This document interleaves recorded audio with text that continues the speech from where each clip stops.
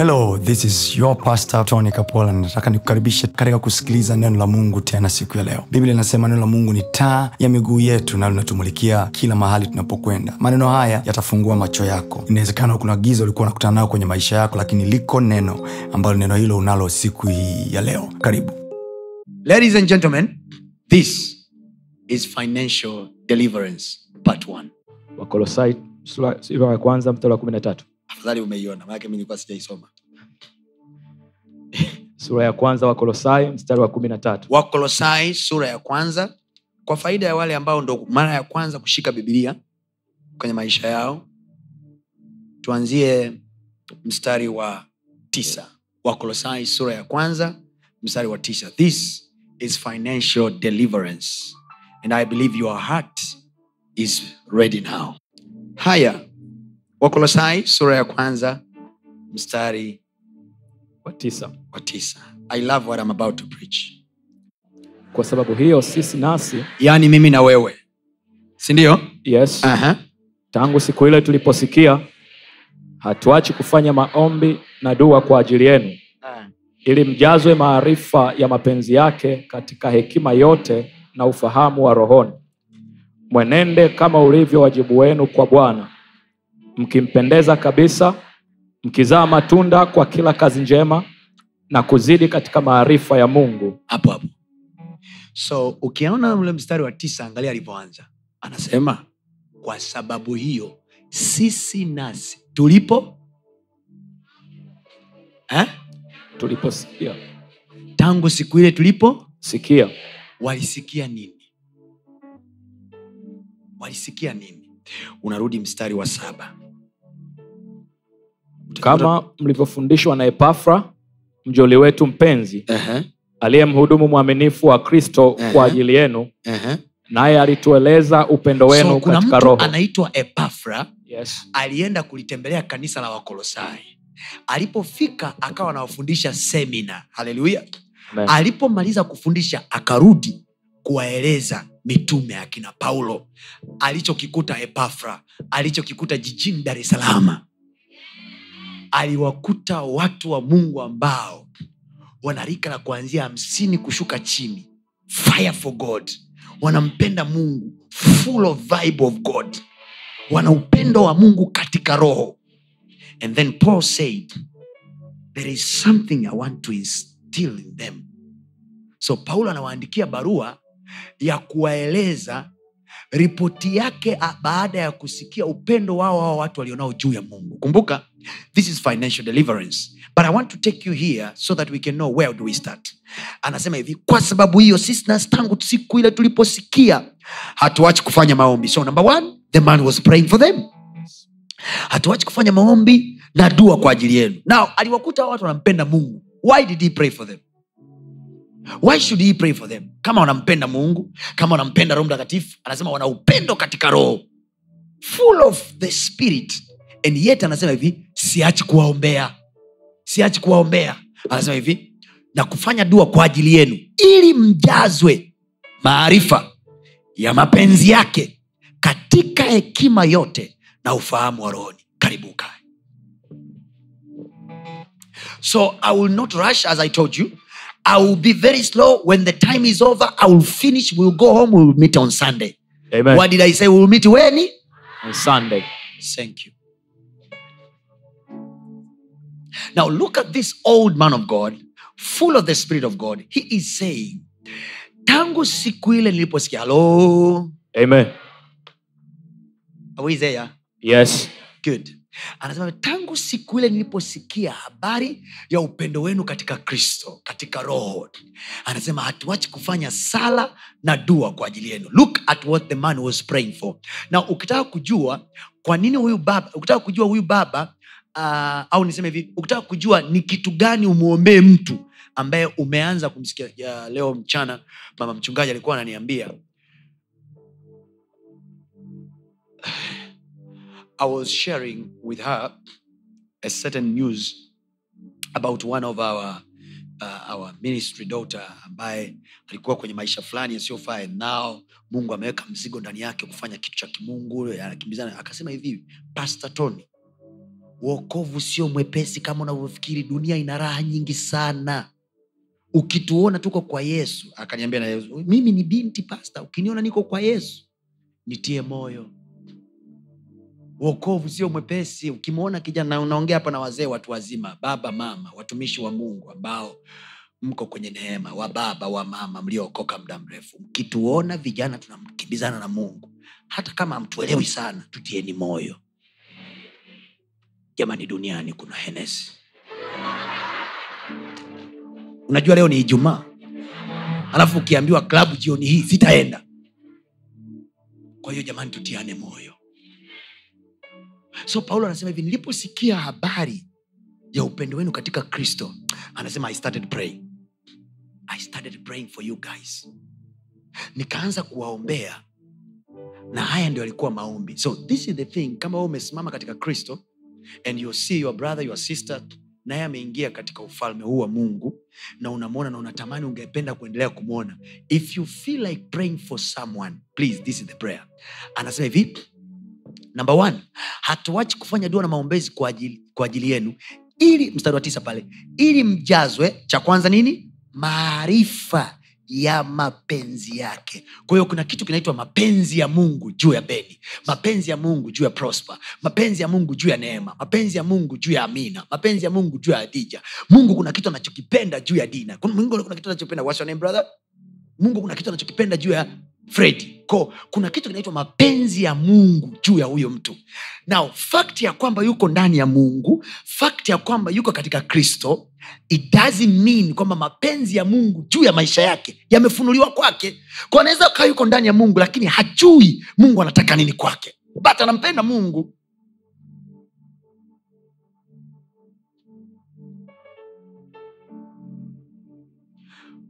We take our kids to school. Sijui kwa nyinyi wenzangu ambao mna watoto wadogo kama mimi ambao wanasoma primary bado, sijui, lakini as for me,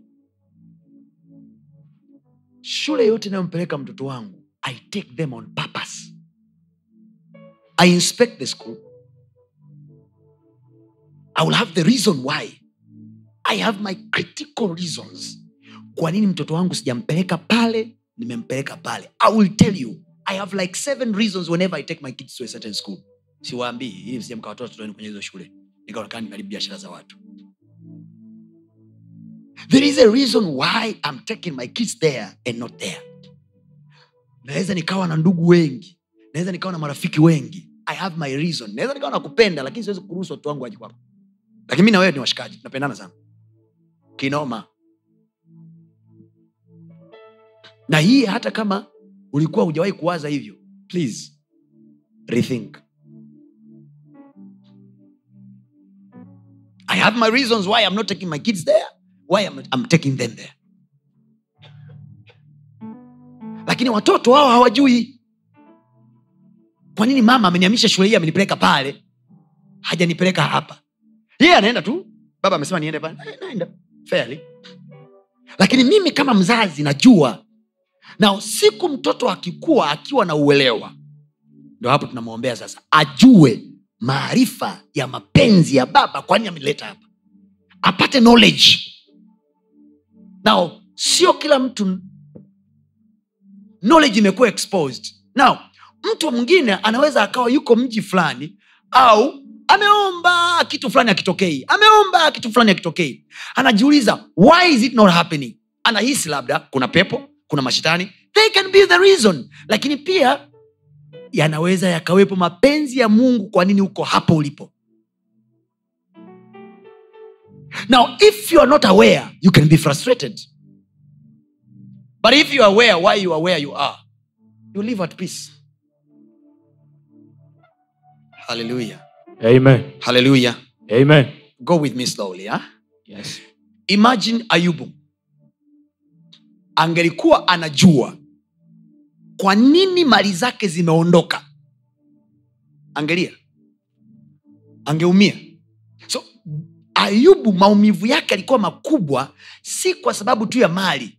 Anasema hivi, I lived with this God faithfully. Ayubu anasema, mpaka baadaye Mungu akaja kumwambia hivi, simama ujieleze, unajifanya wewe ni mkamilifu, talk to me. Ni nani ameweka makomeo ya bahari? Talk to me. Mbingu nguzo zake ziko wapi? You think you are perfect, talk to me. Stand up like a man and talk to me. When God is telling you that, ujue amemind. Why? Kwa sababu Ayubu anasema hivi, mimi tangu nilipokuwa mdogo siri ya Mungu ilikuja ndani yangu. Anasema nilisaidia watu wasioona, mimi nilikuwa macho yao, nilikuwa mikono wasio na mikono. Nimemkosea Mungu nini? Marafiki zako walikuwa wanamwambia hivi, baba umepigwa kwa sababu leo inawezekana kuna dhambi hujui, umetenda dhambi. Mpaka Mungu mwishoni anawaambia marafiki zake Ayubu, nyinyi mmemfanya huyu jamaa aingie kwenye dhambi ya unajua kujihukumu ni dhambi. To stay with guilt is a sin. Yani achana na dhambi ulioitenda, kukaa na kujihukumu, yani kusema hivi, mimi ni muone tu. Hiyo peke yake ni dhambi mbele za Mungu. Mungu anakuambia, ni nani kakwambia? Adamu alisemaje? Tuko uchi. Mungu alimuuliza, nani kakwambia? Sasa Mungu tusemeje? Tunajiona tuko uchi. Mungu anataka hivi, unasikia maumivu mwilini useme hivi, mimi ni mzima. Unajiona kabisa hapa mimi ni mwenye dhambi. Mungu anasema hivi, sema mimi ni mtakatifu. It's a very tough thing. Kwa Mungu hataki sisi tujipimie kutoka kwenye yale tunayoyatenda. Anataka tujipimie kutoka kwenye ufahamu wetu juu ya Kristo Yesu. Amen. Ndio maana God is the one who is saying, yeye aliye dhaifu aseme haya yanaitwa maarifa ya mapenzi yake, kwamba nijue mapenzi ya Mungu nyakati zangu za udhaifu wangu natakiwa kusemaje. And mind you, hajasema hivi yeye aliye dhaifu aanze kuwaza kama ana nguvu. No, amesema aseme. Kwa nini aseme? Because when you speak, you inform your bones, you inform your flesh, you inform your soul. Listen to me, if you don't talk, your soul will rule you. Thoughts are not winning without words. Write that down and you will tell your son. Mawazo hayashindi bila maneno. Namna pekee ya kushinda mawazo ni maneno. Ndio maana nasema hivi, mazungumzo mabaya huharibu tabia njema. Tabia inajengwa from the thought point of view. You think, you process in thoughts, and then you create a certain mind, and then a certain mind creates a certain way of living. Mindset inatengeneza namna ya maisha. Ndio maana tunaita mindset. Manake is a set of a mind, is a set of a certain mind. Manake sio mind moja, ni set. Hesabu za seti mnazikumbuka? Yale madunguli. Nakumbuka? Kwa manake it's not one mind, it's a set of mind that brings a complete thing. Inaitwa mindset. Now, it is a mindset that creates a certain character. Yo, jamani, natamani ningehubiri Kiswahili. Yani, hebu elezea seti Kiswahili. Hivyo. Kwa hiyo mindset, mjumuisho wa seti za mind. Mpangilio. Whatever. Roho wa Mungu atawasaidia kuelewa. Hallelujah. So, mindset creates a certain way of living. It creates a certain character. Kwa hiyo unavyoishi wewe leo ni mjumuisho wa mindset. There is a mindset. You have set a certain mind here ambayo inakufanya uishi aina fulani ya maisha. So you are living not from what is happening, you are living from your mindset. If we are able to change your mindset, we will change the way you live. I'm so happy you are here today. This is financial deliverance. Kuna deliverance itatembea hapa. Na Biblia inasema tumefanyiwa ukombozi kwa damu ya Yesu. Kwa kabla tujaingia kwenye kuitamka damu ya Yesu na kuiita damu ya Yesu, we must know tunatoka tokaje. Lazima, unajua ile movie ya Prison Break ngapi mmewahi kuiangalia? Kama hujaangalia ile basi wewe hujui movie. Wewe una series. Kaitafute kama hujui. Ni ya zamani sana. Hata Netflix kama bado ipo. When you want to break the prison, you don't just go in front of the prison. You know, the Prison Break movie was inspired by the Bible. If you didn't know.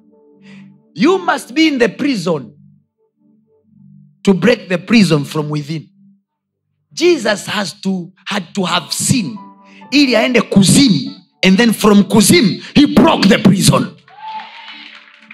You got it now? Umeelewa? He had to carry sin. Kwa hiyo Michael Scofield had to do a mistake. He robbed the bank, the money that he didn't take, ili aingizwe kwenye gereza fulani. He targeted a certain prison. Kwa manake ilibidi a plan ajue wanaoendaga kwenye gereza hili wanafanyaga makosa gani. Kwa hiyo he had to break the prison to get in, so that he can break the prison to get out. So kabla tujaitia damu ya Yesu kutufanyia deliverance, we must draft maps. Lazima tuchore michoro. So what I'm doing here, Pastor Tony, is drawing the map, so that ujue kwamba anapozungumzia financial tunatoka tokaje kwenye hiki kifungo nilichofungwa cha fedha. Kuna kiwango fulani. Why financial deliverance? Kuna kiwango fulani cha uchumi mimi sivuki. Kwa manake ni gereza langu, naishia pale. Mfungwa yukoje? We deliver people who are in prison. Hello? Amen. You are only delivered because you are in a certain prison. You are in a certain bondage. Uko kwenye vifungo fulani. There is a certain economy that you don't cross. Fine, pastor ametufundisha financial breakthrough. Ametufundisha financial warfare. But kuna watu wengine si kwamba hela hatupati, ila we don't cross a certain level. Na kuna watu wengine si kwamba hatuna hela nyingi, tunazo, lakini we don't build in our clan uko wetu. Na hii kitu tunayoenda nayo hii sio tu kufunguliwa kwenye hela tunazofanya kila siku. No, hii message Mungu ameniambia tutaishia kwenye kutoana kwenye vifungo vya ukoo, vya makabila na vya nchi.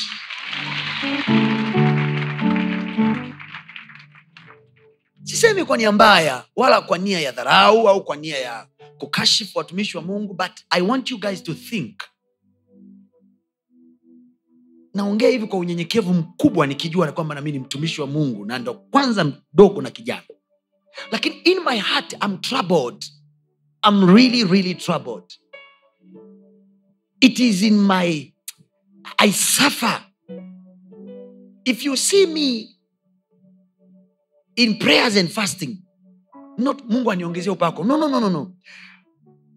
We have men of God ambao from our corners, tukiwa Mbeya, Tukuyu, tukiwa Mbagala Kizuiani, tukiwa Pugu kule Chanika na simu zetu, we are watching men of God from Nigeria, Zaria, from Zaria to Abuja, we are watching them. From Kaduna to Lagos, we are watching them. Wametokea na kwenye vijiji vyao. They are in Africa, but we are able to watch them from Nigeria to here. We know them by names. Nikwambia hapo nitajia watumishi wa Mungu kutoka Nigeria unaowajua. You have yours. South Africa, we have them. Zimbabwe hapo wapo. You understand? Malawi hapo. Zambia hapo. But ask me, if we go today Nigeria and we ask them, who is the man of God you know from Tanzania?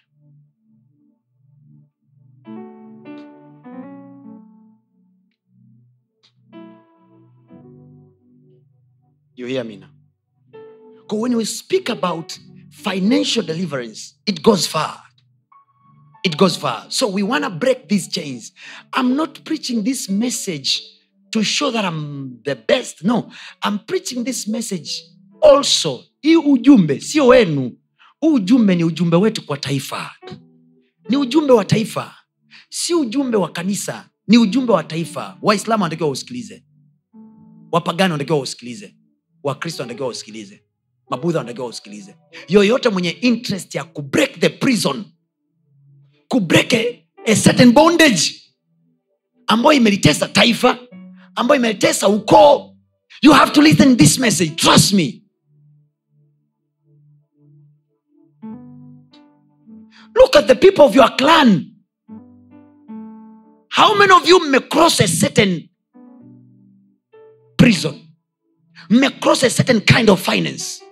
Wote mko level fulani, na trust me, ukicross peke yako hujatoboa bado, because they will pull you, they will drain you. Familia itakudrain, utarudi pale pale alipoishia babu. Look at your family, look at your clan. Angalia ukoo wako, angalia familia yako, angalia ndugu zako, angalia rafiki zako, angalia kampani yako. Tumevuka mpaka wapi? Kwa nini tuna hela Tanzania? Kwa nini watu ni mamilionea but they are not known? You know why? Because wengi wanaogopa hata kujulikana wana hela, because wanajua probably serikali itawatafuta au ndugu atawajua. Yani kuna namna hayuko free na hela yake. There are billionaires that have billions in the bank.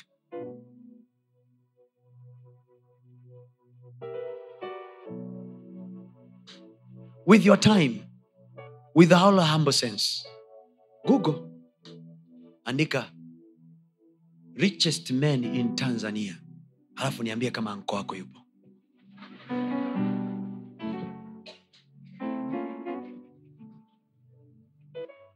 Uliwahi kumwona shangazi yako? Aliyezaliwa na baba tumbo moja. Achana na aliyezaliwa na baba. Yule mtoto wa shangazi mamdogo wa mkubwa. Are you listening to me? Na niwaambie ukweli, huu sio ujumbe wa fanfare. This is a zealous message with a zeal. Watu wenye determination. Okay. Wangapi wanamjua Genevieve Nachi, yule mwigizaji wa Nigeria? Niwaulize swali. Hivi leo kibibi yupo? Gertrude yuko? Hayupo hata kule nje. Mtamwambia pastor alikutaja. Tuulize swali. Je, Nigeria wanamjua kibibi? No, I'm asking you. Tunao washekeshaji wetu Tanzania, comedians. They are very good. America, we have Kelvin Hart. We all know him. Haya. Huko Nigeria, Kenya hapo, wanamjua Jolly Master? No, nasema hivi because I know probably he's here. Oh, he's watching. He's my boy. These are the things that burn my heart. If we truly want to cross a certain kind of finance, hatuishi tu kwenye kusema tunataka hela za 200,000. No, we have to go in a places where East Africa knows our names, abroad knows our names. Amen. Watu wa Mungu, we know joyous celebration. That South Africa knows our groups.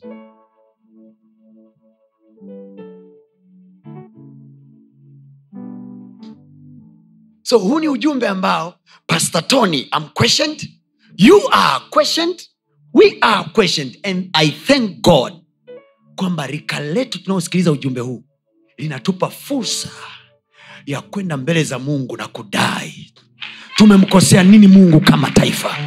Kama kuna kitu tumewekewa kama taifa, please, I'm not preaching this message for fun. There will be a special day katika hizi siku ambazo tunaendelea na kongamano hili la financial deliverance, ambayo tutapiga magoti mbele za Mungu, tutatubu kama kuna kosa lolote ambalo taifa letu, wazazi wetu walimkoseaga Mungu kiasi kwamba tumewekewa ukuta. We don't break. Guys, we don't break. Sijui kama wenzangu nyinyi mnayawazaga hayo, but these are the things that give me sleepless night.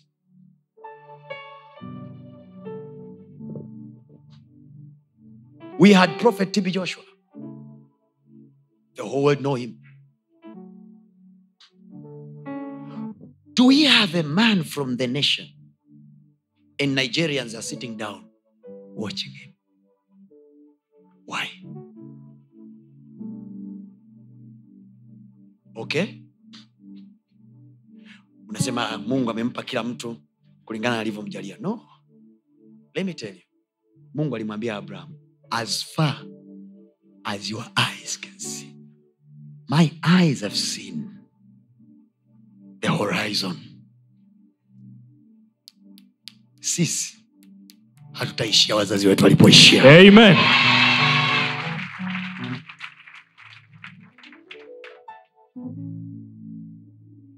Some people didn't understand me, but my first question that I asked Prophet Hubert Angel when I met him, the man is from kijiji chao kinaitwa Zaka Mashingo, Zimbabwe huko.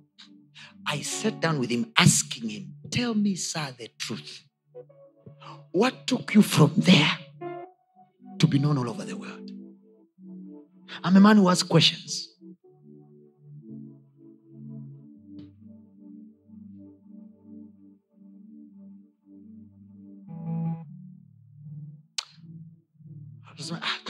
Watu wanatumia uchawi jamani. Niwaulize swali. Ina maana Mungu ana nguvu, nguvu zake ni chache kuliko uchawi? Kweli jamani? Kweli yani ina maana watu wote waliotoka wanatumia uchawi? Jamani. Hivi unajua uchawi na ufrimason umekuwa kisingizio kubwa sana cha watu kuwa wavivu. Watu wamepinda jamani, watu wanapinda. Watu wanafunga. Mimi I stayed with those people. Those people are praying, guys. Those people are not eating, are not sleeping.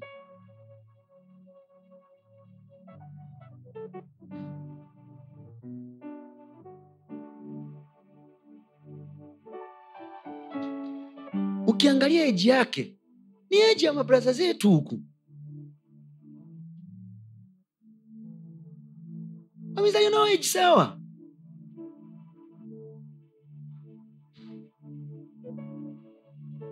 We know BBC. We know CNN. Kwa nini media zetu kule hazijulikani?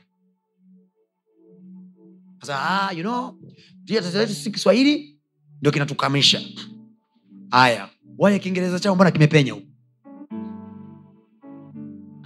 Mkoloni. Kwa nini mkoloni si anatushinda? Okay. I want to ask you questions, guys. Do you want to tell me yani kwa nini sisi hatuwezi kuifanya Zanzibar kuwa Dubai? Waarabu wa Dubai wanaongea kizungu wale. Kizungu. Kwamba eti wenyewe kizungu ndio kinafanya. No. They made their country attractable. Why are we failing? Where are we failing? Investment. They don't make noise. They invest into your boys. Halafu wanaandika research. Wangapi mmesoma vyuo vya Dar es Salaam hapa? Naomba mnijibu. Zile thesis zenu mmerudi nazo nyumbani? Mmeziacha wapi? Some of your professors are becoming millionaires with them. Because they told you to find out something ambayo hamja copy wala kuiga. So you cracked your brain. So they have a new idea. Now, mind you, tunao watoto wetu kutoka Tanzania. Na wanasema hivi, kule Ulaya hauendi kama hauna maxi fulani. Maana nini? They take the cream. Kwa wanaandika thesis kule. Na waangalia hapa mliosoma zenu Malaysia, India. Daddy took me to India for studies. Haya nikuulize, when you went to India, you came with what? You left the thesis, they gave you vodka. You came back drunk. Uliondoka huku Tanzania, a cool boy, started from seminary. Ulifika kule, you made sure you pass. And you came back. Now you are smoking ganja. This is happening right before our eyes. They made sure they give you free life. They know maisha ya Afrika wazazi wenu wanawafuatilia, wanawatight. But look at us. Tumefika kule, we are open. I'm talking to you, my brothers and sisters in China, India, Malaysia. Kokote unakonisikiliza na kunitizama. Watch out your life. Now you are in Europe. You are free now. Mama is not calling you, is not watching you. Cha msingi tu ni faulu. Why? Clubbing. So you left home And you'll come back with high grades. But you'll come back unstable. And you left all your brain there. So the professors now, baada ya kuacha ile vitu pale, that is a tricky. When we take a student to Japan, wanasema hivi, elezea elimu hii au formula hii itaisaidiaje Afrika. Kwa unaelezea labda mkurugenzi anafanya PhD yake, mchungaji Masunga yuko wapi? Where are you, sir? Anafanya PhD yake ya wadudu wa mashambani. Sua pale. Atadiscover mdudu anayekula mahindi ambaye dawa za mbalimbali zimeshindwa. Kwa hiyo atashinda maabara na kupima mpaka atadiscover kitu, then watampa PhD. When they give him PhD, he will leave the kabrasha there. And then it is up to professor to decide. Tutakuuliza kwa elimu kwa kulingana na mtaala wa bongo. Shida yako ni PhD, shida yako ni nini? PhD chukua hii 100. Pass mark, first degree. First class. PhD with horns. Unapita pale. You will never use your kabrasha. Bize kuingize mimi. Ajisemea brothers kuyasema mimi naona kama tunawaibia wa Tanzania. But Tanzania wenyewe unaookoa, do they care? Do they know kwamba you are saving them? You know what? Unajua Tanzania unawasikia. Pride iko hapa. Ni Tanzania pekee. Tanzania pekee. Tafuta nchi yoyote jamani. Tanzania pekee ndio ina mithali inayosema hivi, mimi ni maskini jeuri.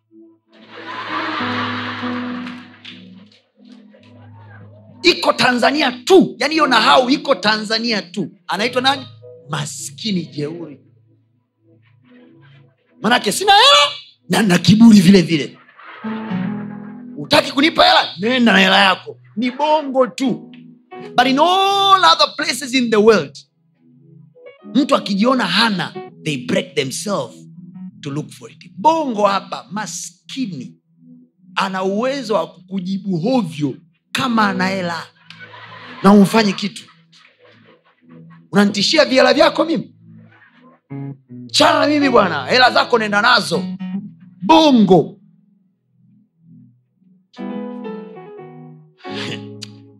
Bongo. Cheza bongo. Bongo mtu.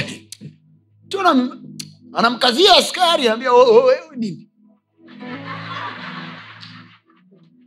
Akishapigwa biti za kuchosha wamemtuliza pale central. Afande nimeelewa. Afande mimi ndugu yako. Mimi mdogo wako afande. Paka umemshtua kwanza yani kukushani. Ila kunyenyekea mtu anajua kabisa nili overspeed. Nili overtake kwenye mistari miwili. Anajua kabisa akishuka.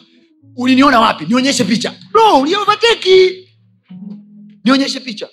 Akionyesha picha, unipiga saa ngapi? Yaani hawajui ile kusema hivi. Huwa naambiaga dereva wangu, ukishagundua tumekosea barabarani, ukishuka mwambie afande hivi, mimi ni mkosaji. Nategemea rehema zako afande. Unirehemu sawa sawa na fadhili zako.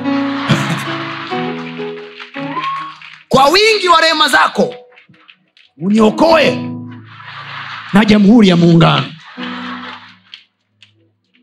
Afande anakuuliza maswali mawili matatu pale.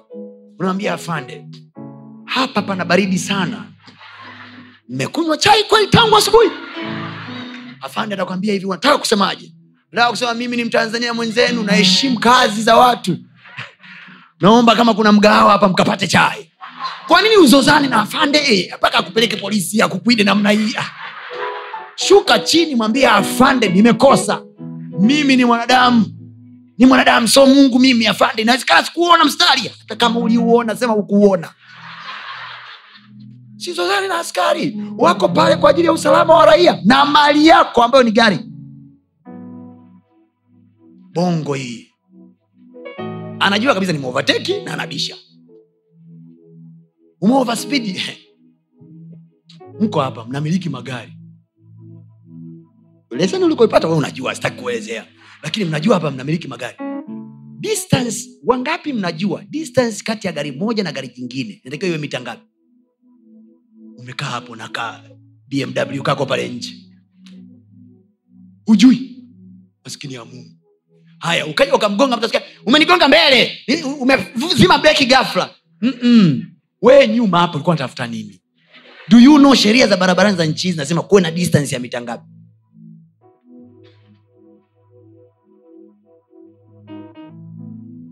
Nchi yetu. Na kile kipindi cha TBC kinasema nchi yetu. There is something we have. It is called spirit of pride. It's a snake in the country. Big snake that is eating us up. So wengine wanaponiona ile, I appreciate men of God here, mababa zetu wa kiroho, ninavyowaheshimu na nini, nasema udogo mbona kajipendekeza, unakaa ajikomba. Bro, I know what is eating this country. I know it. It is called pride. The only one deliverance demon that we have there is only one demon that we have to be delivered from in this country. It is called the demon of pride.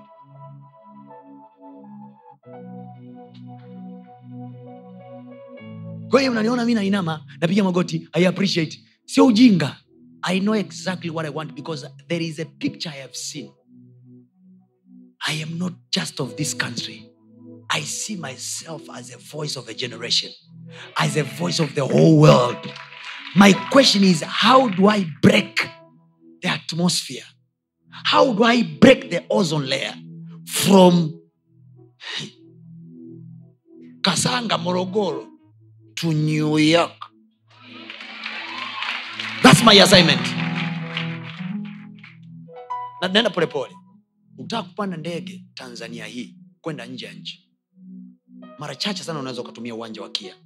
In most of the countries tunaweza kwenda, unaenda Dar es Salaam. Kwa hiyo unatoka Morogoro unakuja Dar. Baada ya Dar New York. Tupo hapa nawaambia, macho yenu yataona. I will never end in this country. I tell you. Because nisipowaambia haya, siku yakitokea mtasema hivi, hey, Freemason huyu kijana. No, I tell you in advance. I was in Morogoro. I was telling people in Morogoro, there is a time you will not see me. Now, it is happening. They say, I have run away. When I was there, they were looking at me like this. They were not even coming to the church. But now I'm here into Dar es Salaam. They say, oh, you ran away. Now you see, where can we get the wedding? God has called you in Morogoro. Who told you?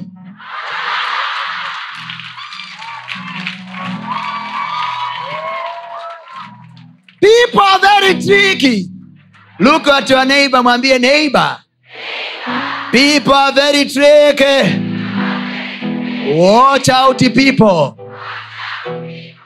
Can I shock you? Every single day, please write this in your heart, not on your paper, in your heart. Every single day, there is a demon working so hard to take you back to your mother's village. The moment you are taking a certain step to cross a certain border, utasikia hivi. Siku hizi ukumbuki nyumbani kabisa. Tunakuona tunavyokwenda. Kumbuka asili, jasiri, acha misali zetu. Ukitaka kujua sisi tukoje, sikiliza mithali zetu.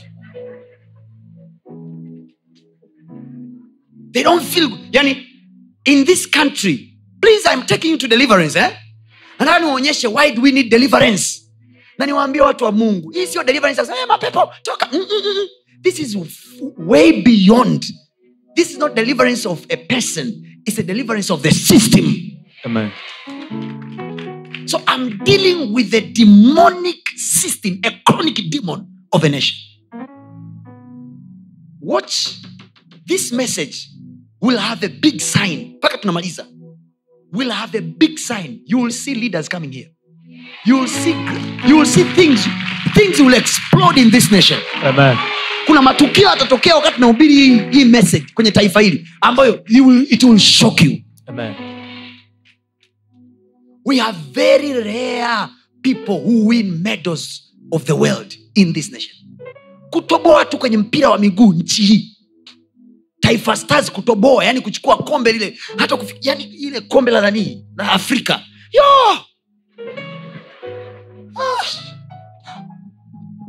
Think with me. Niambieni nyinyi, wachezaji wetu wangapi wako kwenye major teams za duniani? Okay.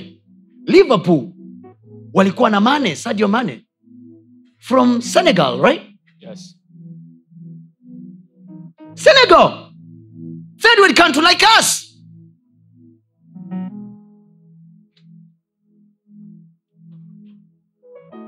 Please listen to me kwa sikio la kitaifa. Sisikie tu kwa sababu unasikia ujumbe wa pastor na ubiri jamani pastor Tony.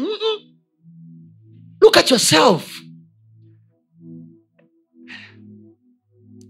Sio kama yule dadangu yupo hapa leo. Niko namwambia hivi. Umewahi kufikiri kupeleka vyombo vyako nchi ya nje? Leo hayupo. Itakuwa ananiangalia. Upo? Huko uliko. Ananiambia sijawahi kuwaza. Why? Do you think it's her? No. It's a system. Demonic system of a nation is pressing people down. Kuna cloud iko hapa juu ina press. Whenever you think of breaking things, it presses you down. Na mtu yoyote hata kama ni kijana akijaribu kutaka kuchomoka, atapigwa virungu hata na baba zake, mama yake, ndugu zake, marafiki zake. Anambia wewe wafa mchezo kuuza bio bidhaa ni Kenya. Acha, ngumu sana. Hajawahi yeye kufika Kenya, lakini anakuambia ugumu wa Kenya. It's a demon. No, I'm just trying to show you. Naposema financial deliverance, what do we mean?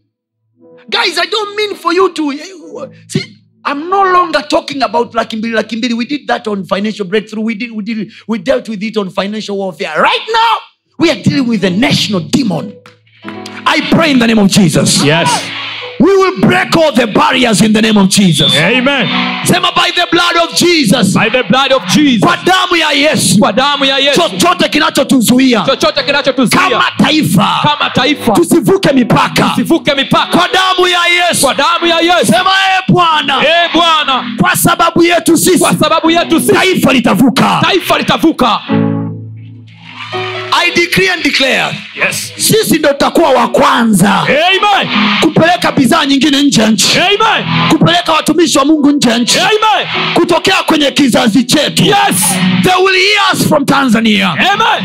Kwa damu ya Yesu. Amen. Pepo inalozuia watu wasivuke mipaka nchi hii. Yes. Tunaliendea kwa damu ya Yesu. Amen. Halitatuzuia kwa damu ya Yesu. Amen. Sema tunavuka kwa damu ya Yesu. Tunavuka kwa damu ya Yesu.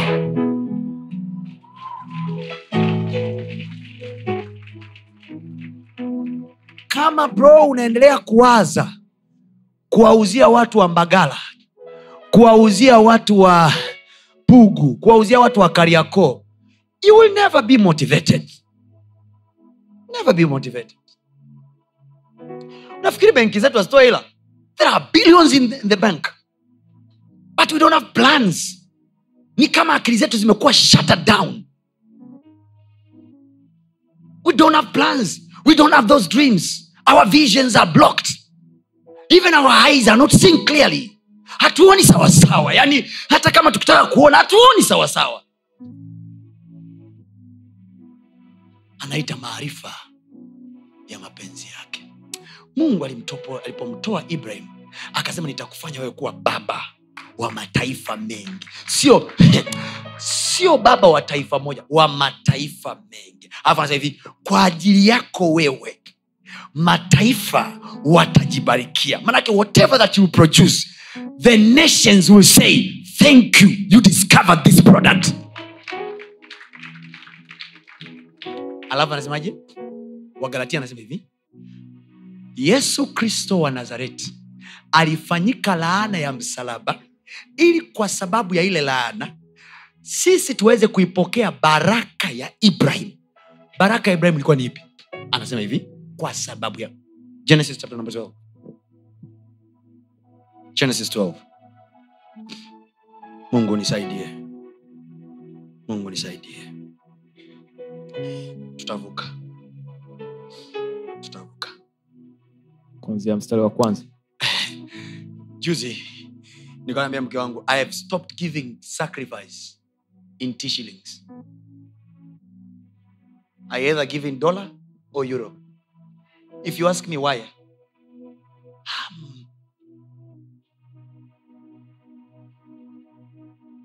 I'm just crazy. I have this crazy faith, believing God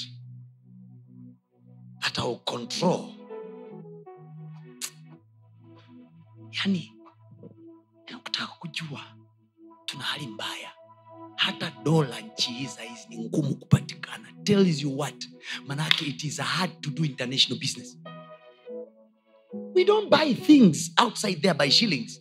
Ukienda tu Zimbabwe hapo, Zimbabwe tu, I was there last week. Zimbabwe tu hapo, shilingi yetu watu hawachange. They don't change it. They don't know it. They don't know shillings. Nilikuwa na Manfred, I don't know where are you. I was with him there. Unaenda na shillings. Unakwambia, what is this?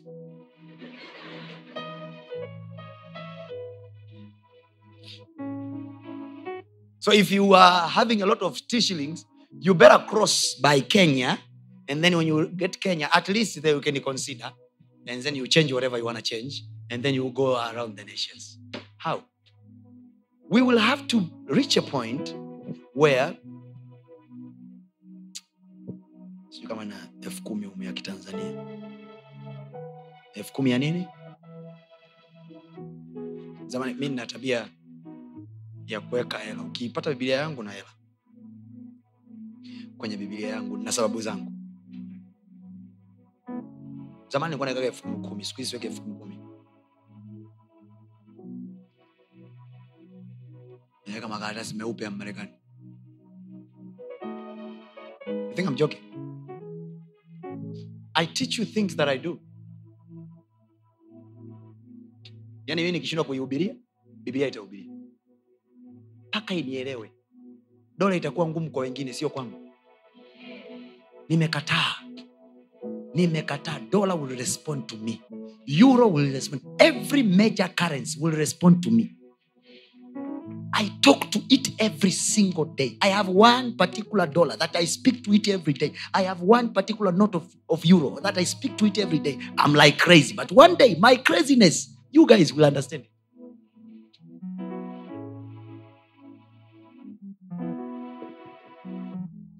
Juzi mwalimu alikuwa anasema, why do we need financial breakthrough kwenye kanisa la Mungu? Kwa nini Wakristo wanahitaji kuwa na fedha? Because hiyo revival tunayosema, uamsho unaokuja, baraka ya Mungu inayokuja kwa sababu ya injili, it will need money. Crusades need money. Churches ili zijengwe need money. Hayo matamasha ya watu kufanya hizo live recording need money. Any revival in this world need money. Ona mkutano wa Reinhard Bonke. Saizi anafanya mtumishi wa Mungu Daniel Kolenda. Angalia massive crowd. And then reason it in your mind. Without a PA system that is powerful enough to minister to all those people.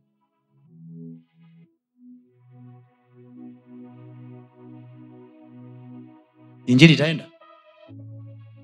Lazima ifanyike proper logistics ya kuhifadhi mamilioni ya watu wakae kwenye hilo eneo. Lightnings. System ya lights needs money. PA system needs money. Logistics za pale needs money.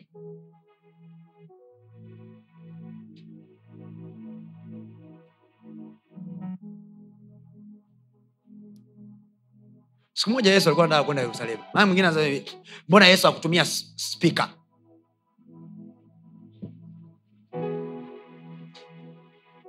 Sasa mimi Yesu, mimi mtumishi wake.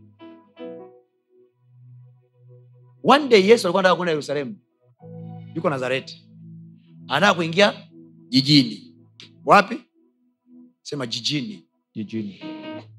Yesu akawaza, akasema nikiingia jijini kwa mguu matajiri hawanielewi,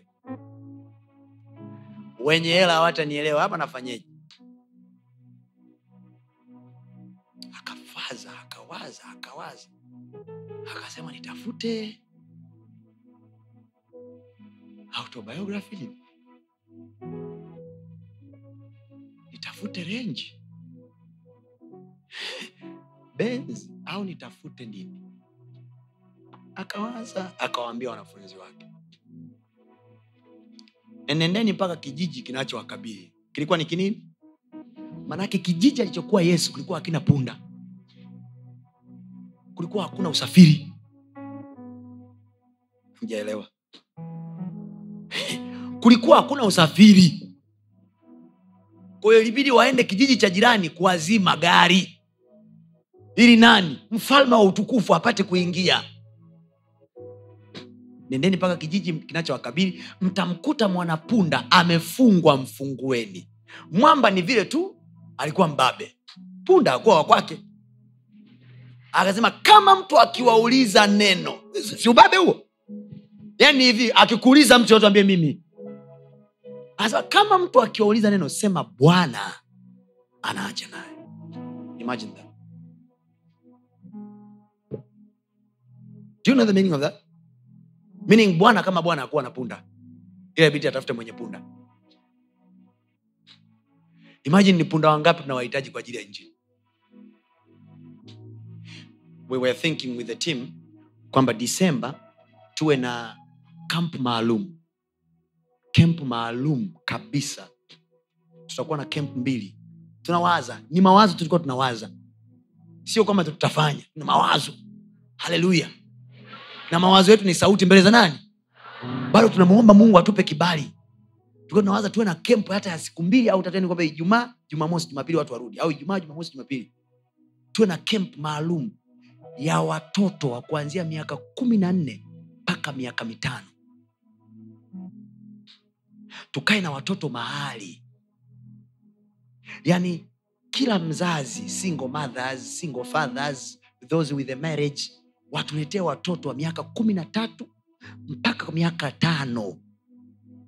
Tukae nao mahali.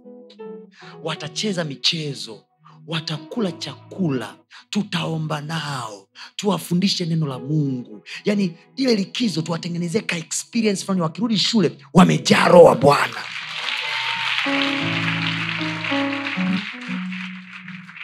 I was talking to my wife jana, nikamwambia hivi, this is what burns my heart now. Akaniambia, so daddy, what are we doing? Nikamwambia, I don't know. We need a place which is very classic, beautiful. Nikamwambia hivi, kuandaa hiyo. I said, let's do it. Nikamwambia, you are talking like a mother, talk like a business person. Think. Kwa sababu mwanzoni anasema, wow, this thing hata Mungu atakulipa Pastor Tony. Let's do it. Nikamwambia, no. Think like a director. Don't think like a mother. Let's think logistically now. We need a place ambayo ina vitanda safi. We need a place ambayo ina usalama wa kutosha. Watoto hawatadhurika hata na kijiti. We need a place with a beautiful swimming pool. We need a place. Michezo ya watoto, we need to hire them. We need a place ambayo watoto.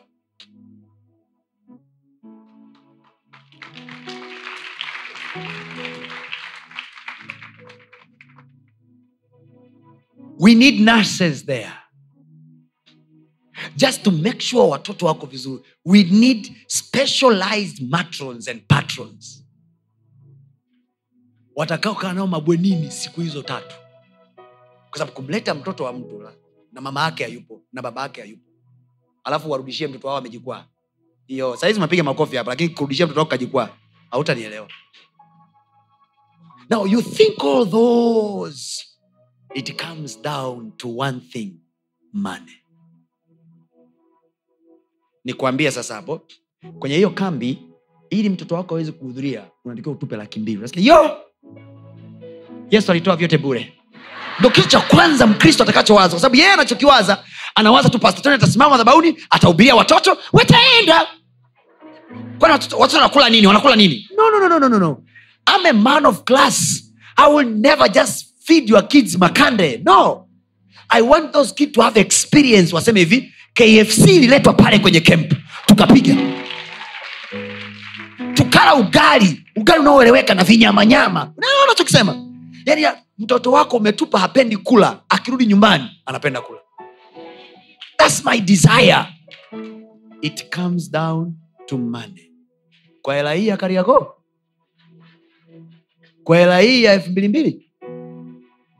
Now you know why we need finances in the body of Christ. Unajua kwa nini?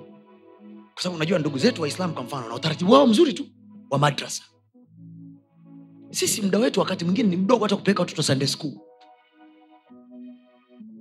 Do you know madrasa watu wanahudhuria kila jioni? Na mtoto wako Sunday school anahudhuria mara moja. And you think these people they will compete? Their gods will compete in the marketplace. Karibu sana kwenye game. No, kwa ukimwona pastor Tony anahubiri hapa, anaruka sasa, "Eh, jamaa anaruka huyu." No. Imagine those are the things that I think. So tunapokuambia hivi, partner, give. You think na wajua watumishi.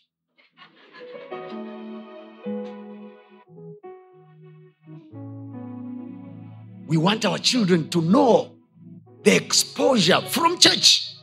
Yani kanisa ndio liwafanyia exposure kwamba kuna katuni za namna hii, ukiziona za namna hii achana nazo, ukichukua za namna hii. Kwa hiyo akiwa anabonyeza remote umemwacha nyumbani na dada wakati wa likizo ule mwezi wa 12 baada ya zile siku 3. Akiwa anabonyeza remote wewe uko kazini. Hata akimuona dada anaangalia movie ambazo anambia dada hii ni mbaya, ni dhambi, anakuja kukusemelea jioni, mama dada ameangalia hiki, unanyooka na dada mwanangu. Uko kazini, you are busy. Nyumbani mtoto wako anaangalia na house girl, matukatuka, magudugudu yanaonyeshwa kwenye TV pale. Terrible. Na li TV lako likubwa.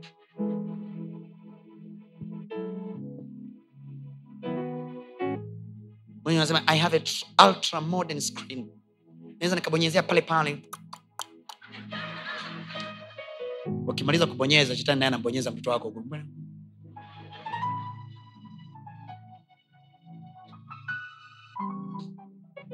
I don't know my brothers and sisters. Sijui nyinyi wenzangu. Ndio kwanza naanza siku ya kwanza. Ndio kwanza naanza. Sijasoma hata mistari ninayotaka kusoma. Iko mistari zaidi ya 18 ambayo tunataka tupite kwenye hii. Hata huwa kwanza sijamaliza.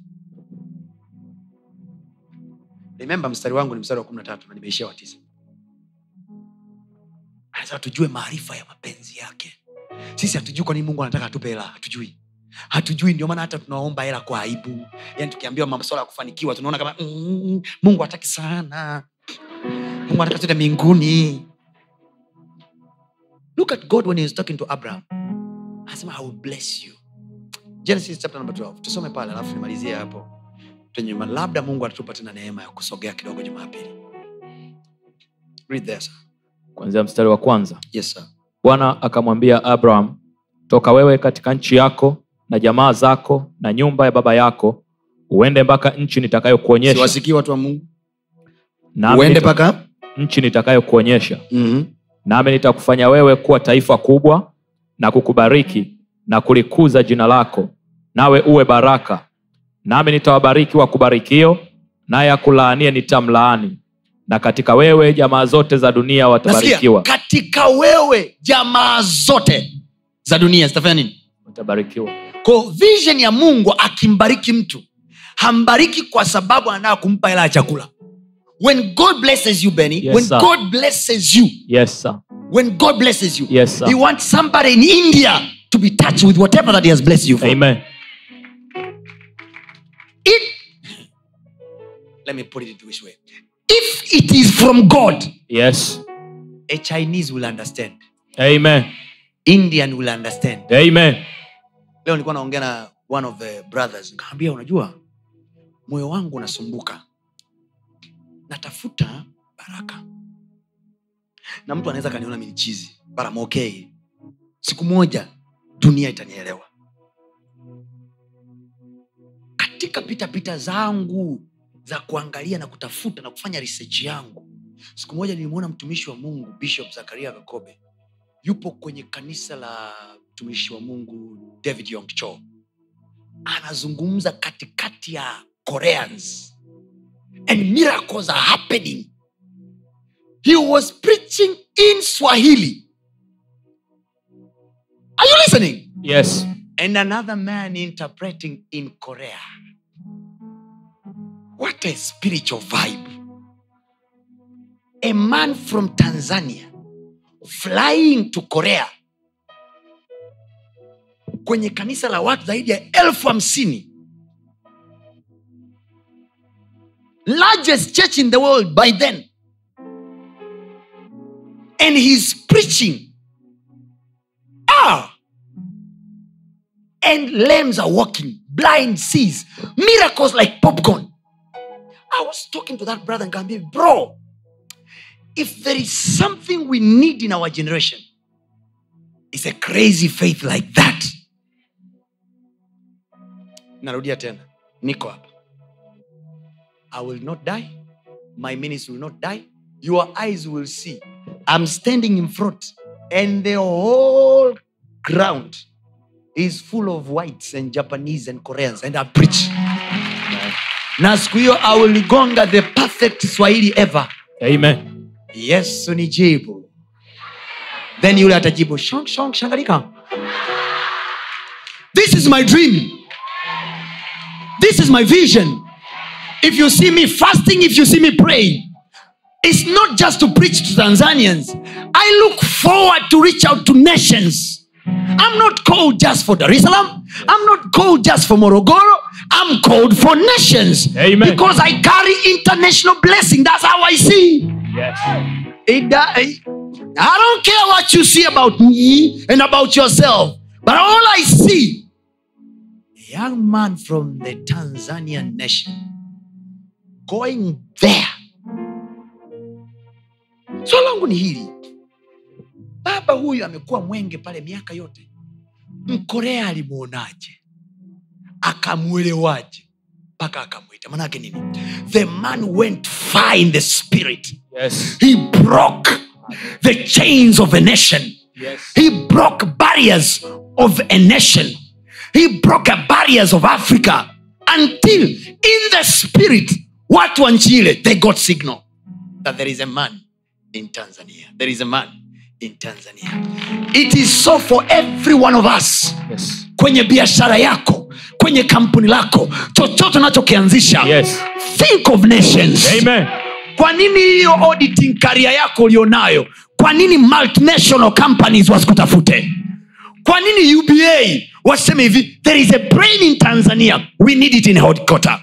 Kwa nini Stanbic Bank wao wanafanya kazi kama banker? Kwa nini Stanbic waseme hivi, we are calling this brain from Tanzania, ije ifanyie kazi South Africa, we need this brain here.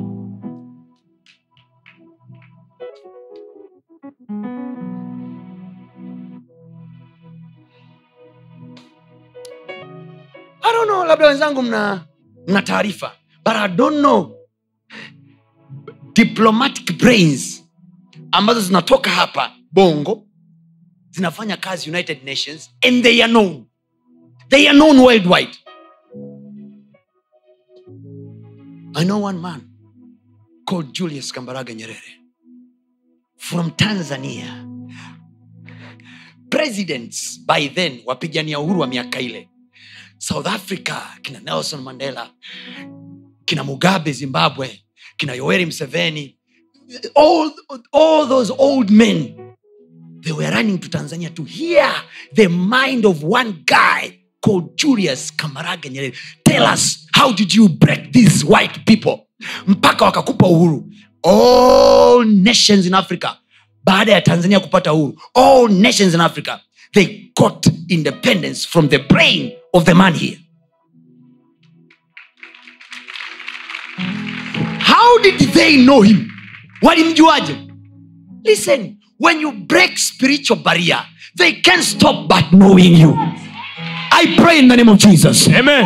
It is about time to make it rain. Yes. It is about time to break the prison. Amen. Sema kwa damu ya Yesu. Kwa damu ya Yesu. Gereza la mataifa mengine. Gereza la mataifa. Gereza la taifa hili. Gereza la taifa hili. Kuta za taifa hili. Kuta za taifa hili. Halitatuzuia. Halitatuzuia. Hazitatuzuia kuvuka. Hazitatuzuia kuvuka. Kwa jina la Yesu. Kwa jina la Yesu.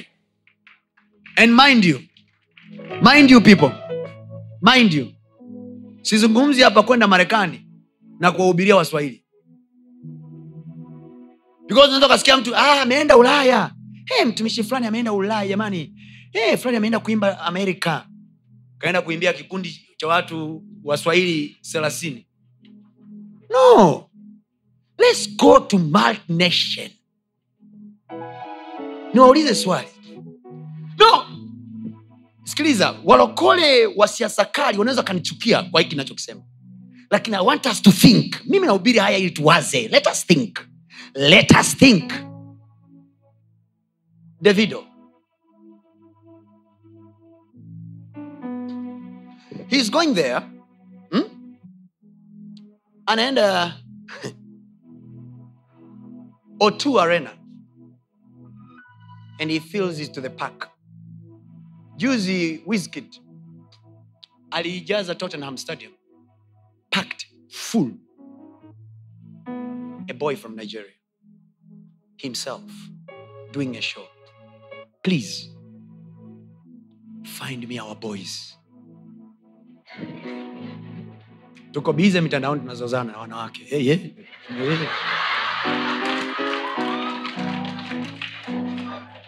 Vision.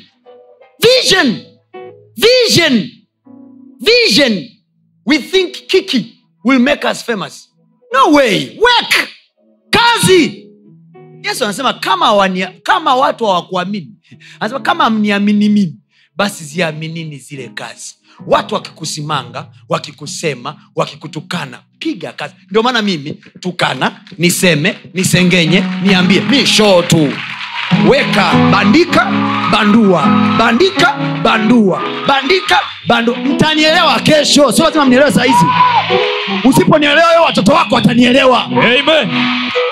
Kuna saa tu mtoto wako atasema, mama, unamchukia huyu pastor Tony, lakini ngoja nikwambie ana sera kuliko wewe. Alafu mtoto wako anakufungia mlango. So you better love me early. Bora unipende mapema tu. Sitaka kukumbanisha na mwanao bure. I tell you. Unafikiri kwa nini tunaomba maombi tunasema hivi? I am a movement. I am a force. Juzi nikawaandikia Instagram, sema I am a tornado. When I come, nothing will stand in front of me. I'm a movement. I'm a force. I am a...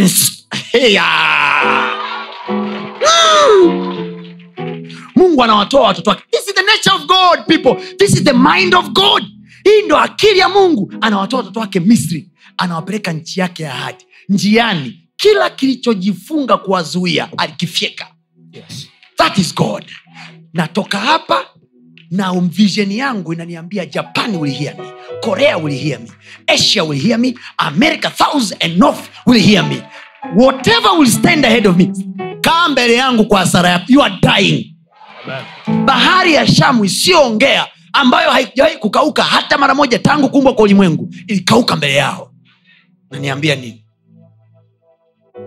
Who is the demon powerful enough to stop me? Kama Mungu alikausha bahari ili watoto wake watimize lengo aliloliwekea ndani ya mioyo yao. Unataka kuniambia lengo lako linazuiliwa na nani? You didn't believe God enough. Umemwekea mashaka. Biblia inasema they limited the Holy One of Israel. Sisi ndio tunamlimit Mungu wetu. Tunasema tunaweza tukufanya paka Mwanza, tunaweza tukufanya tu paka Kongo, tunaweza tukufanya no. We are called for nations. Yes. Sema nimebeba baraka ya mataifa. Nimebeba baraka ya mataifa. Nakataa kuwa mdogo. Nakataa kuwa mdogo. Say I'm a force. I'm a force.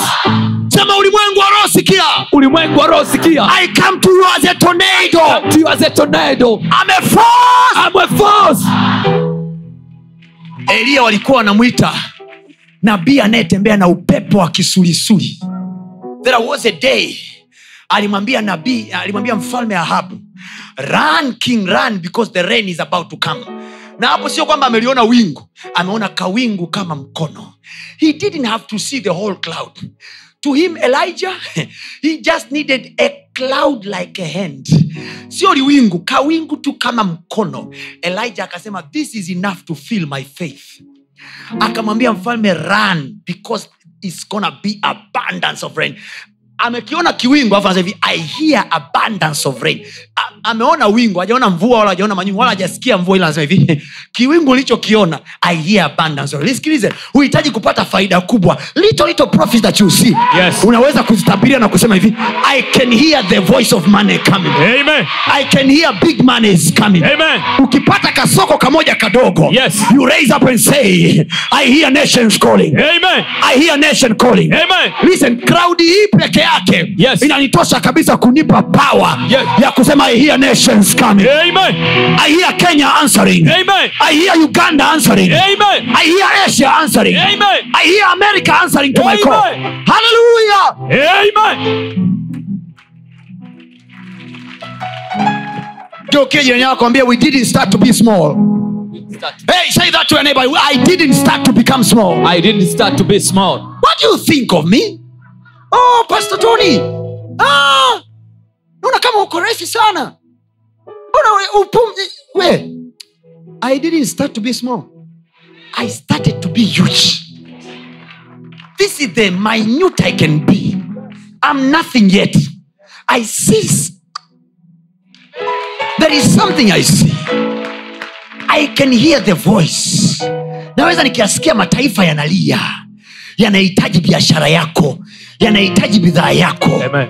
Hallelujah. Amen. Kama ulikuwa unaagiza mzigo Uturuki, sasa hivi na kutuma mwanangu, usiende tu kwa ajili ya kununua mzigo. Go and sign a contract na kiwanda. Amen. Waambie nitasupply Congo, nitasupply Malawi, nitasupply na India. Amen. You understand what I'm saying? Yes.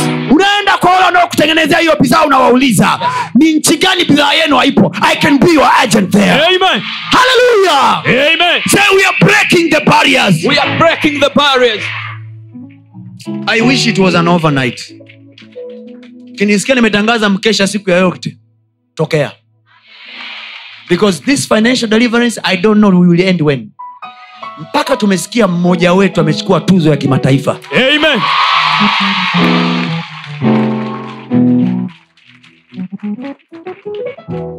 Sema nakataa kuwa mdogo. Nakataa kuwa mdogo.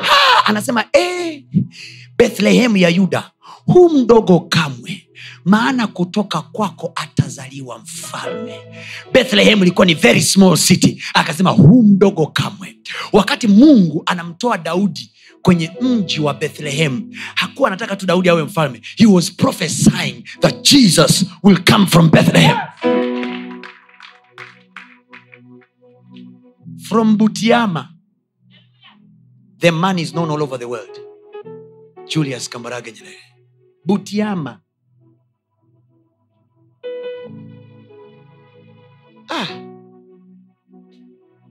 What is our zeal? The reason why tunakosa ari ya kuishi, tunakosa mzuka wa kuishi, tunatamani hata kujiua, is because our visions are blocked. Tunajiona tu sisi ni wa hapa. Mavision yetu yajawa makubwa baada, yani hatujioni kwamba hivi. Wewe unajua kuna watu wa age yetu, wa umri wetu, wako Marekani hapo, ni vijana tu, they are discovering. Mark Zuckerberg is not 40, he's not 50, he's just a fellow young boy like us. But look, he's feeding us. Facebook, Instagram. Hawakugundua, kina Bill Gates hawakugundua alivyogundua wakiwa na miaka 60. They were at our age. Alafu unaniambia mimi natakiwa niishie Morogoro, Kasanga? Bro, unanikosea. No, unanipimia mwanangu. You don't know what I'm called for. Don't allow people to define your calling. Amen. The one who called you is bigger. Whose hand are you depending on? Whose hand are you depending? Are you depending on the hands of your mom? Of your dad? ambaye hata yeye kindimbo hajafika. I'm depending on the hands of global God. Kwake yeye mbinguni hana mipaka. Sisi ndo tunajua kwamba mpaka wa Tanzania na Kenya ni Namanga, lakini Jehova Namanga na Tanzania kwake ni sawa. Amen. Kenya na Uganda kwake ni sawa. Yes. He can take me from Dar es Salaam. I tell you, navyoongea hivi malaika ni mashahidi wa haya. Na hata kama Mungu alikuwa na mpango wa kunipeleka wa Japani wanisikilize, wa Marekani wanisikilize, malaika wanasikia nayo yasema. Na ole wao wasifikishe taarifa hii mbinguni. Watamwambia Mungu, dogo Kagoma, baba fanya mpango.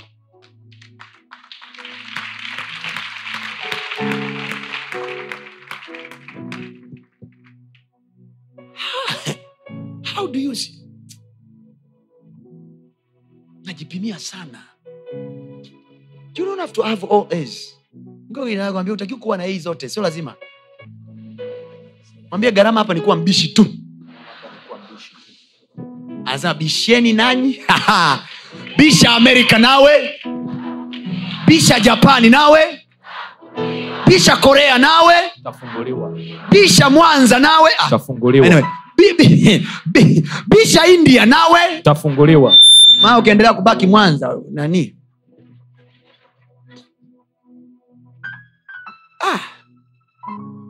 Asa bisheni nanyi mtafunguliwa. Maana kila abishae. Kwa hiyo manake ukiona hujafunguliwa, hujabisha. Kila abishae. Why did you start that company? Yaani mwenyewe ukishasa hivi, kuna watu hapa hamtangaza hata biashara zenu kwenye status za WhatsApp. Mbona pastor mimi natangaza WhatsApp? Okay. Marekani wana WhatsApp yako? You see now? You have to go beyond your phone. Remember, we are the seed of Abraham. We carry Abrahamic blessing. Na baraka ya Ibrahim ina demand, nasema hivi, katika wewe mataifa watajibarikia. Kwako wewe taifa hili linabarikiwa na nini? Mtumishi, you know, sio watu wote wanaokusikiliza wanaelewa Kiingereza. Kwa hiyo uwe makini, ongea Kiswahili. Mtumishi wa Mungu, mchungaji kwa ajili ya Waswahili yupo. Please. This boy is international.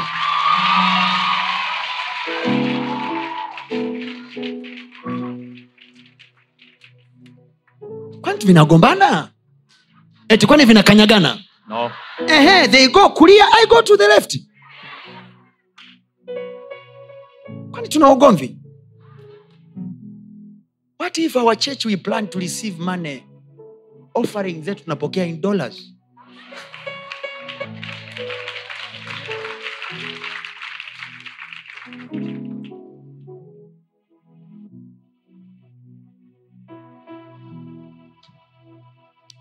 Una restaurant yako mahali.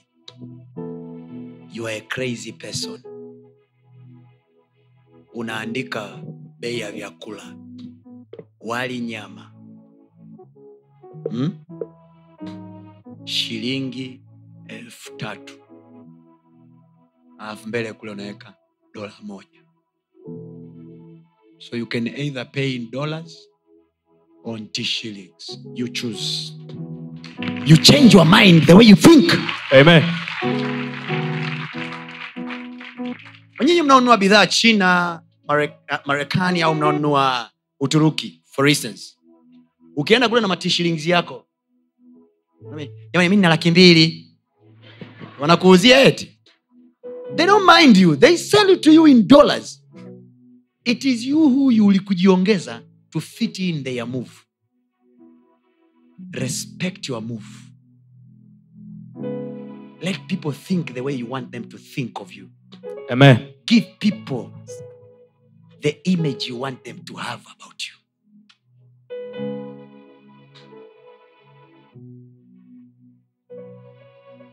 Me, I know. Right now, I know. If there will be any international big crusade, and they are really, really looking for a man of God who is not above 40 from Tanzania, kama hawajanitafuta mimi, they have just decided to be proudful. This is not pride. I know my value. I know my levels. There is a place I've set myself. I've set myself up there. And I break myself daily. Na kujiambia, Tony, wewe ni mtu. Nyenyekea mbele za Bwana. Atakukweza kwa wakati. Ila huko niko kule. This is the reason why you see me every time kneeling before old men. Why? Helping my flesh. Sababu mwili usichukue cha rohoni kwanza. Mwili usije kanyua mabega. Naiambia mabega yangu kila siku, wewe ni mtoto. Tulia. Nyenyekea. I'm confronting my pride. Sababu najua kinachokwamisha watu kwenye nchi hii ni pride. So I deal with my pride daily. I allow myself sometimes to be undermined, to be humiliated. I'm okay. Speak all bad that you want about me. I'm okay. Nitasimama mbele za watu nitawaambia, guys, I'm here by grace. But up here, hamniziki. Hamnifukishi moni. You will see me up.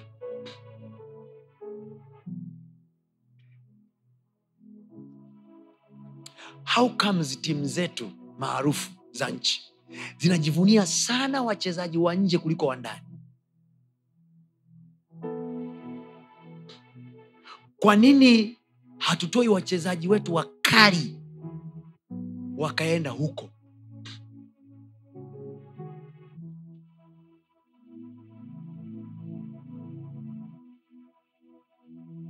Unaangalia timu ya taifa kwa mfano ya Senegal au Ghana, ikiingia uwanjani hivi, you can tell inacheza labda na Uingereza au France, you can tell panicking ya wale wachezaji kwa sababu they know them. They know Sadio Mane, they know these guys, they know. Wanajua mziki wao uwanjani, they know them. Wengine hapa nataja mipira mnaona ni malingelinge tu, lakini ndio hivyo mpira huo. They know them. Kwa sababu these boys are dangerous. Kwa nini? Tunacheza nao kwenye ligi ya Uingereza. Inakuja Tanzania wanasema hapo tayari na point 3. Hey.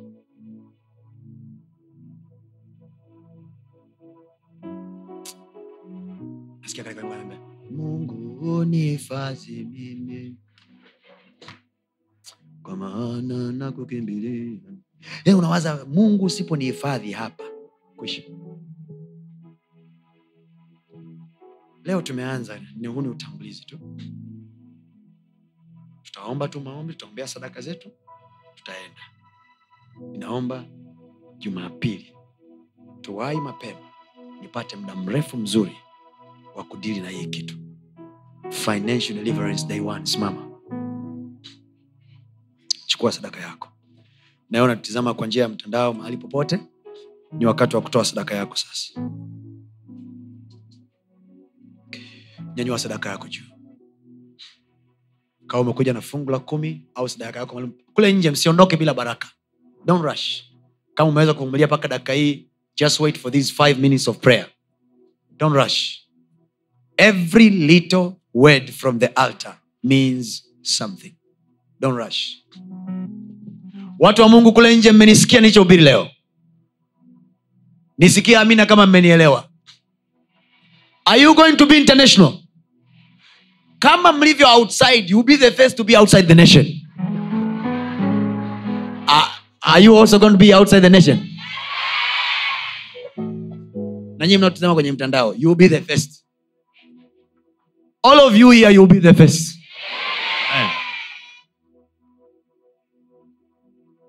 Geuke nakwambia hivi, sisi tunakimbizana na nini kwenye nchi? What are we competing with?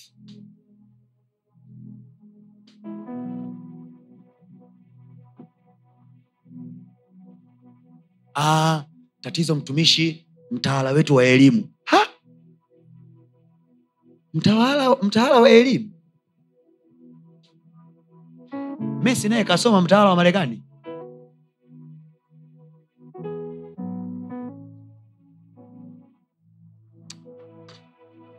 Anasema ili tufahamu maarifa ya mapenzi yake. There is what God wants for us. Na sisi katika jina la Yesu tutakifikia. Amen.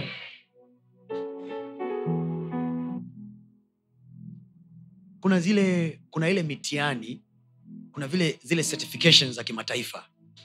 Let's say career yako ina demand uwe na labda maybe you are auditor au you are an accountant. You need a certain certification of international so that you can work in a international banking au international whatever. You see, nilikuwa namwangalia